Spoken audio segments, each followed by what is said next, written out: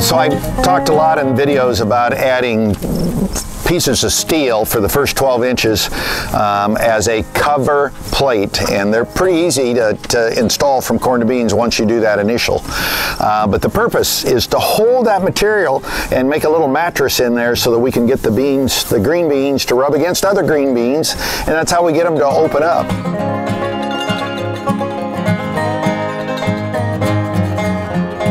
So without the steel cover plates, the pods just come in and fall right down into the auger bed, and then we have to recycle them. And I always say, if you do it right the first time, you won't have to redo it. So for soybeans, wheat, oats, I like 12 inches of steel cover plate, and then with this combine with round bar, you can snap in the filler plates that fill in the air gaps between the round bars,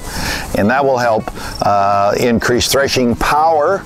which gets those pods rubbed out, and then we can run that bottom sieve a lot further open, and we can decrease the amount of tailings, which decreases the amount of clean yellow soybeans that are going around for a second pass.